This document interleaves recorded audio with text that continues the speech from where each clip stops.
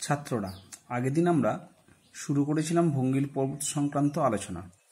সেই আলোচনায় আমরা দেখেছিলাম যে ভঙ্গিল পর্বত কাকে বলে, ভঙ্গিল পর্বতের যে শ্রেণী বিভাগ অর্থাৎ প্রাচীন ভঙ্গিল পর্বত, নবীন ভঙ্গিল পর্বত এবং ভঙ্গিল পর্বতের বৈশিষ্ট্য নিয়ে একটা আলোচনা করেছিলাম। আশা রাখছি তোমরা সেই আলোচনার ক্লাসটা দেখে বুঝতে পেরেছো এবং তোমাদের আশা রাখছি সেইটা এত সহজ করেই বলা হয়েছিল যে তোমাদের বুঝতে কোথাও কোনো অসুবিধা হয়নি। আজকের যে বিষয়টা আমরা ভঙ্গিল পর্বত সংক্রান্ত ব্যাপার আলোচনা করব সেটা হচ্ছে ভঙ্গিল পর্বতের উৎপত্তি সংক্রান্ত বিষয়। অর্থাৎ তোমাদের নবম শ্রেণীর পাঠ্যপুস্তকে ভঙ্গিল পর্বত সৃষ্টির ক্ষেত্রে দুটো তত্ত্ব খুব গুরুত্বপূর্ণভাবে আলোচনা করা হয়েছে। দেখো, আমরা এখানে সামনে যে তোমাদের খাতায় কিছু স্কেচ করা আছে এবং সেখানে আমরা হেডিং করেছি অধ্যায়টাকে। দেখো, ভূমিরূপ গঠনকারী প্রক্রিয়া ও পৃথিবীর বিভিন্ন ভূমিরূপ, এবং আমাদের আজকের আলোচ্য বিষয় হচ্ছে ভঙ্গিল পর্বতের উৎপত্তি। সেই ভঙ্গিল পর্বতের উৎপত্তির ক্ষেত্রে আমরা দুটো বিষয়কে আমরা তোমাদের নবম শ্রেণীর ক্লাসে দেখতে পাই। একটা হচ্ছে মহীখাত তত্ত্ব, দেখো জিওসিনক্লাইন হাইপোথেসিস, আর একটা হচ্ছে পাঁচ সংস্থান তত্ত্ব, প্লেট টেকটনিক হাইপোথেসিস। তাহলে আজকের ক্লাসে আমরা যেটা আলোচনা করব সেটা হচ্ছে মহীখাত তত্ত্ব সংক্রান্ত ব্যাপারে। আমরা এই তত্ত্বের আলোচনার আগে যে বিষয়টাকে প্রথম পড়ব, মহীখাত কাকে বলা হয়। আমাদের মহীখাত বলতে আমরা বুঝি যে মহাদেশীয় প্রান্তে সংকীর্ণ সামুদ্রিক যে অবক্ষেপ ভূমি তাকে আমরা মহীখাত বলে থাকি। অর্থাৎ আমরা কি বললাম যে মহাদেশীয় প্রান্তে, এখানে একটা লিখেছি দেখো, মহাদেশীয় প্রান্তে সংকীর্ণ সামুদ্রিক অবক্ষেপ ভূমি। অবক্ষেপ ভূমি কথার বাংলা অর্থ হচ্ছে, আরো সাধারণ বাংলা, যেখানে কোনো কিছু পদার্থ গিয়ে সঞ্চিত হয়। এবার সামুদ্রিক অবক্ষেপ ভূমি মানে কি, মহাদেশের প্রান্তভাগে যে অবনমিত ভূমিভাগটা দেখতে পাই, সেই অবনমিত ভূমিভাগটাকে আমরা মহীখাত হিসেবে দেখতে পাই। এবার দেখো, আমাদের এই যে মহীখাত বা জিওসিনক্লাইনের অর্থই হচ্ছে পৃথিবীর দীর্ঘ অঞ্চলব্যাপী অবনমিত অঞ্চল। কি বললাম আবার ভালো করে শোনো, পৃথিবীর দীর্ঘ অঞ্চলব্যাপী অবনমিত অঞ্চল।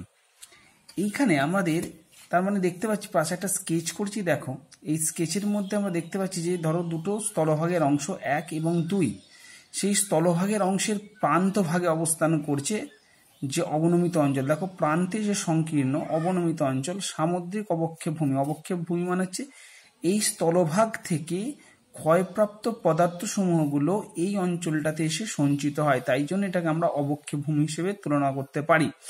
অর্থাৎ এখানে এই অঞ্চলে যে পদার্থগুলো ক্ষয়প্রাপ্ত হয় সেগুলো বায়ুর দ্বারা, নদীর দ্বারা এই অঞ্চলটাতে অর্থাৎ এই অবনমিত অঞ্চলটাতে এসে সঞ্চিত হয়ে থাকে।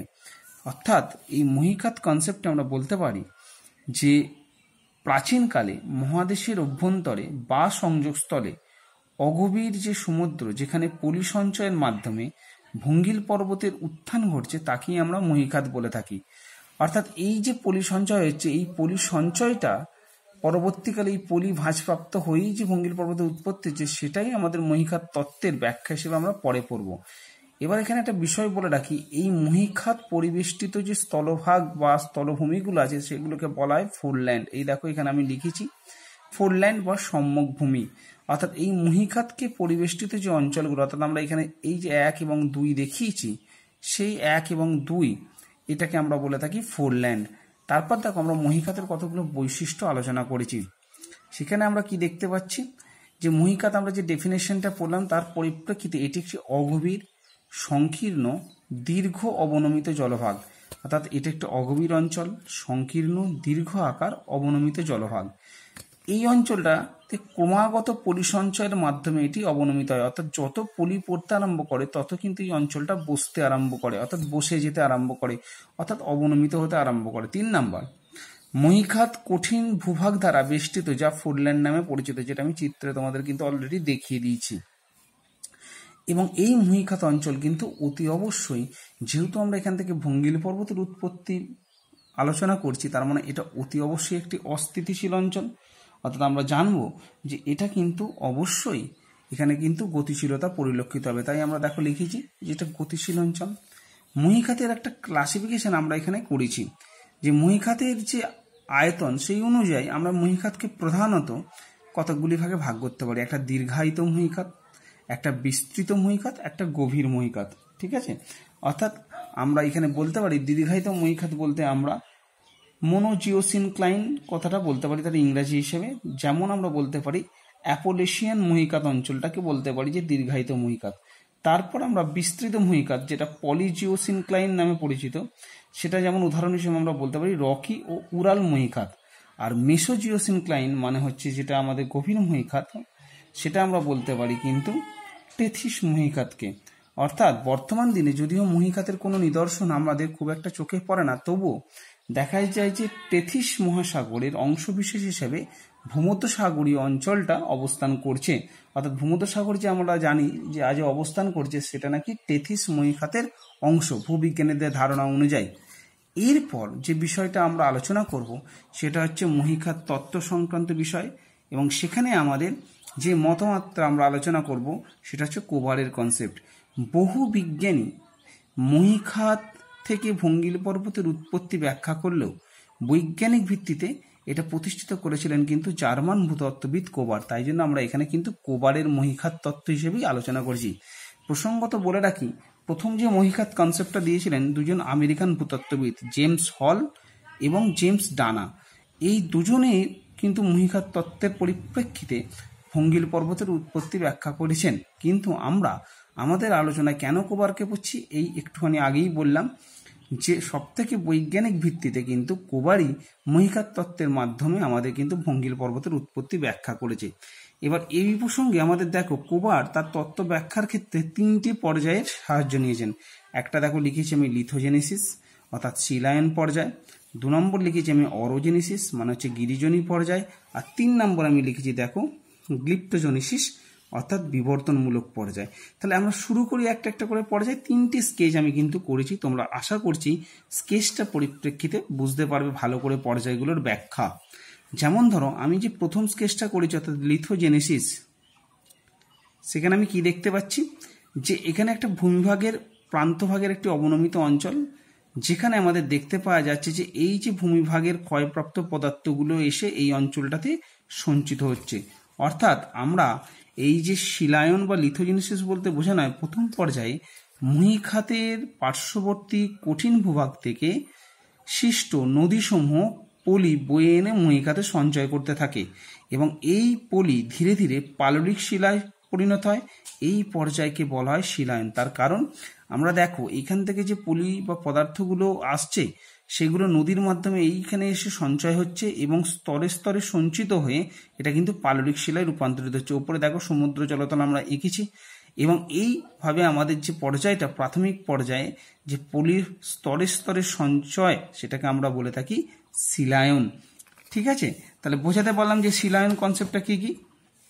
এবার দেখো আমরা স্বাভাবিকভাবে যখনই আমাদের এই পলি ক্রমান্বয়ে সঞ্চয় হতে থাকবে তাহলে স্বাভাবিকভাবেই কিন্তু এই অঞ্চলটা কিন্তু বসে যেতে আরম্ভ করবে এবং এই যে দুটো ভূমিভাগ আমরা দেখতে পাচ্ছি অ্যারো চিহ্ন দিয়ে দেখিয়েছি, এই দুটো ভূমিভাগ কিন্তু খুব কাছে চলে আসবে।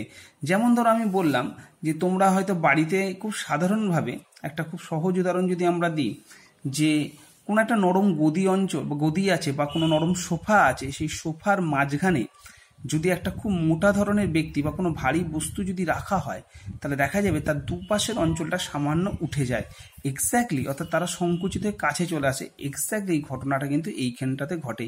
অর্থাৎ এইখানে পলি সঞ্চয়ের ফলে ক্রমান্বয়ে অঞ্চলটা নিচের দিকে নামতে আরম্ভ করে বা অবনমিত হতে আরম্ভ করে, তখন এই দুটো ভূমিভাগ কিন্তু পরস্পরের দিকে এগিয়ে আসে। বোঝাতে পারলাম। সেকেন্ড পর্যায়ে যেটা আমরা আসছে সেটা হচ্ছে অরোজেনেসিস বা গিরিজনী পর্যায়। দেখো এই পর্যায়ে আমরা কি দেখতে পাচ্ছি, দ্বিতীয় পর্যায়ে যখন ক্রমান্বয়ে পলি সঞ্চয় ঘটছে তখন এই দুটো কঠিন ভূভাগের চাপে তাহলে এই পলিগুলো কি হবে, ক্রমান্বয়ে ভাঁজপ্রাপ্ত হবে এবং ভাঁজপ্রাপ্ত হয়ে কিন্তু যে পর্বত গঠন আকার ধারণ করবে। দেখো আমি এখানে পলি সঞ্চয় দেখিয়েছি, সেখানে এই পলিগুলো কিন্তু ভাঁজপ্রাপ্ত হওয়া দেখিয়েছি। দেখো তরঙ্গ সদৃশ বক্রতা পরিলক্ষিত হচ্ছে এবং উপরে আমি লিখেছি পর্বত গঠন, এবং দেখা যাচ্ছে যে চাপের মাত্রা বৃদ্ধিপ্রাপ্ত হয়েছে ফলে অঞ্চলটা সংকুচিত হয়েছে। তাহলে এইভাবে দ্বিতীয় পর্যায়ে আমাদের দেখতে পাওয়া যাচ্ছে যে এই পর্বত গঠন সংগঠিত হচ্ছে, এটাকে আমরা বলে থাকি গিরিজনী পর্যায়। 3 নম্বর পর্যায় যেটা আমাদের ব্যাখ্যা প্রসঙ্গে আছে সেটা হচ্ছে গ্লিপ্টোজেনেসিস বা বিবর্তনমূলক পর্যায়। দেখো দ্বিতীয় পর্যায়ে কিন্তু পর্বত গঠন হয়েছে, অর্থাৎ ভাঁজপ্রাপ্ত হয়েছে। তৃতীয় পর্যায়ে দেখো এই সংনমন বল বা চাপ অত্যধিক বৃদ্ধিপ্রাপ্ত হওয়ার সাথে সাথে যেমন পর্বত গঠনটা আরো সুতীক্ষ্ণ হয়েছে, তেমনই তার সাথে সাথে কিন্তু উপরে পর্বত গঠন হওয়ার সাথে সাথে বিভিন্ন ধরনের বিবর্তনমূলক ক্রিয়াকলাপ কিন্তু আরম্ভ হয়েছে। তার ফলে দেখো এখানে আমরা কেবলমাত্র তরঙ্গ সদৃশ বক্রতা পরিলক্ষিত হচ্ছিল, এখানে কিন্তু বক্রতার সাথে সাথে কিছু কিছু বিবর্তন পরিলক্ষিত হয়েছে, অর্থাৎ কোনো অঞ্চল একদম অবনমিত হয়েছে, কোনো অঞ্চল খুব উত্থিত হয়েছে।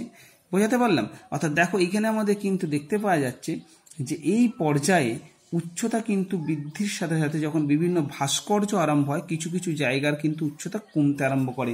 অর্থাৎ আমরা বলেছিলাম যে ভূমিরূপ গঠন হওয়ার পর যে বহির্জাত ক্রিয়াগুলো ভূমিরূপের উপর ক্রিয়াশীল থাকে, সেই ক্রিয়াশীলতার জন্য ভূমিরূপ কিন্তু ক্ষয়প্রাপ্ত হতে আরম্ভ করে। তাই জন্য আমরা দেখো এই ছবিতে আমরা কি দেখতে পাচ্ছি, কোনো একটা ঊর্ধ্ববঙ্গ অঞ্চল, তার পাশাপাশি দেখো অবনমিত অঞ্চলকেও আমরা দেখতে পাচ্ছি। তার মানে এই অঞ্চলটা ক্ষয়প্রাপ্ত হয়েছে। অর্থাৎ প্রাথমিক দেখো যখন গঠন হয়েছিল সেখানে কেবলমাত্র তরঙ্গ সদৃশ বক্রতা এবং পর্বত গঠন হয়েছিল, কিন্তু এখানে আমরা কিন্তু দেখতে পাচ্ছি যে বিবর্তন পরিলক্ষিত হয়েছে। এই পর্যায়টাকে আমরা বলছি কিন্তু গ্লিপ্টোজেনেসিস বা বিবর্তনমূলক পর্যায়। অর্থাৎ এখানে কিন্তু আমরা কোথাও উত্তল অংশে ঊর্ধ্ববঙ্গে শৈলশিরাও দেখতে পাই, আবার অধবঙ্গ অংশে উপত্যকাও পরিলক্ষিত। এই যে দেখো মধ্যবর্তী অঞ্চল হিসেবে আমি নিচে দেখিয়েছি, এটাকে আমরা উপত্যকা হিসেবেও চিহ্নিতকরণ করতে পারি। সুতরাং এই আলোচনার মাধ্যমে আমরা ভঙ্গিল পর্বতের উৎপত্তি ব্যাখ্যাটা কিন্তু করতে পারছি।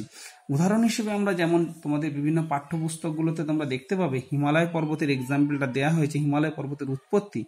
আমরা সেখানে দেখি যে আজ যেখানে হিমালয় অবস্থান করছে সেখানে প্রাচীনকালে একটা থেতিস নামক মহীখাত অবস্থান করত। তার উত্তর এবং দক্ষিণে ছিল যথাক্রমে অ্যাঙ্গারল্যান্ড ও গন্ডোয়ানাল্যান্ড নামক দুটো ভূভাগ। অর্থাৎ উত্তরে ছিল ধরো অ্যাঙ্গারল্যান্ড এবং দক্ষিণে ছিল গন্ডোয়ানাল্যান্ড নামক দুটি ভূভাগ, যেগুলোকে আমরা কি বলি, এই যে বললাম প্রথমেই ফোরল্যান্ড, তার ফোরল্যান্ড নামক দুটি ভূভাগ ছিল।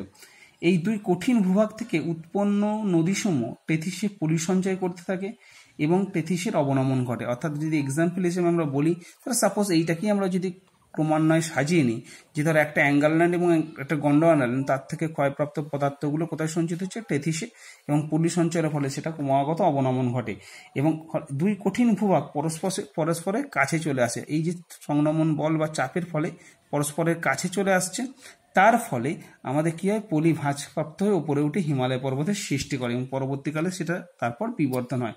তাহলে এই এক্সাম্পলটা আমরা এখানে দেখতে পাই। ক্লাস 9-এর জন্য আমরা কেবলমাত্র কোবারের মহীখাত তত্ত্বটাই ডিসকাস করলাম। এছাড়া আমি কি বললাম যে প্রথম মহীখাতের যে ধারণা দিয়েছিলেন যে আমাদের জেমস হল এবং জেমস ডানার, দুজনেই আমেরিকান ভূতত্ত্ববিদ, তাদেরও কিন্তু আমাদের মহীখাতের পরিপ্রেক্ষিতে ভঙ্গিল পর্বতের উৎপত্তি ব্যাখ্যা আছে, কিন্তু ক্লাস 9-এর সিলেবাস অনুযায়ী আমরা কোবারের তত্ত্বটাই আলোচনা করলাম।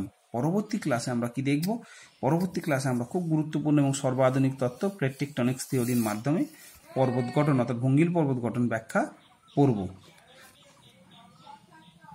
আশা করছি আজকের ক্লাসের যে বিষয়বস্তুগুলো তোমরা বুঝতে পারলে এবং খুব সহজভাবে এবং ছোট্ট করে আমরা কেবলমাত্র কোবারের মহীখাত তত্ত্বের পরিপ্রেক্ষিতে ভঙ্গিল পর্বতের উৎপত্তি ব্যাখ্যা করলাম এবং মহীখাত বিষয়টা কি এবং সেখানে ফোরল্যান্ড বিষয় বলতে কি বোঝায় সেই বিষয়টাও কিন্তু আমরা বললাম। আশা রাখছি তোমরা সকলে বুঝতে পেরেছো।